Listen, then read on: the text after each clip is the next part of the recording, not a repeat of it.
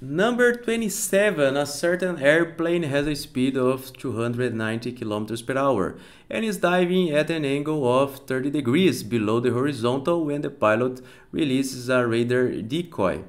The horizontal distance between the release point and the point where the decoy strikes the ground is d equals to 700 meters. Letter A, how long is the decoy in the air? Letter B, how high was the release point? So let's suppose this is where our decoy is released. Its initial speed makes 30 degrees with the horizontal. So this is 30 degrees. And let's first choose our axis over here. We are going to say that downwards is our positive y direction and to the right is our positive x direction. The initial speed of the decoy is equal to 290 kilometers per hour, which is the same as 80.6 meters per second. We can decompose our speed, our initial speed, into one x component over here. This is our VOX, and an y component, VOY. Let's also say that this is our starting point. So YO is equal to 0 at that point over there, and XO is equal to 0 as well at the release point.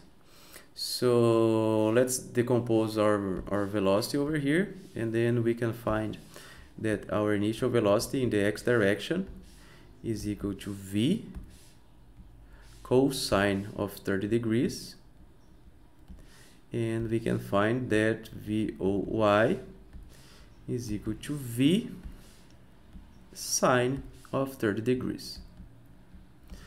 For letter A, we want to find how long the decoy stays in the air, and we can use this equation over here. X is equal to XO plus VOXT plus AXT squared over 2. The acceleration in the x direction is 0 because in planet Earth the acceleration is vertical, not horizontal, so we don't have acceleration in the x direction. The initial position, we said that it's 0, so we can simplify our equation by x equals to VOXT. We want to find t, so t is equal to x over VOX, which is equal to x over V cosine of 30 degrees.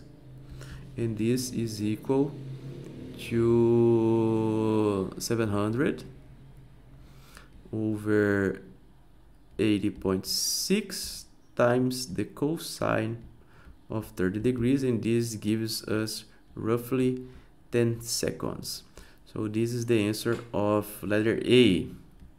Letter B, how high was the release point? We can use the same equation as this one, but for the y coordinate. So y equals to YO plus VOYT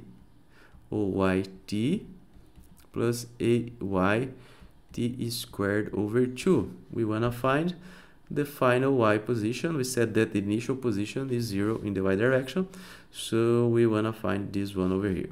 We can cross this out, so y would be equal to V sine of 30 degrees times t plus 9.8 times t squared over 2.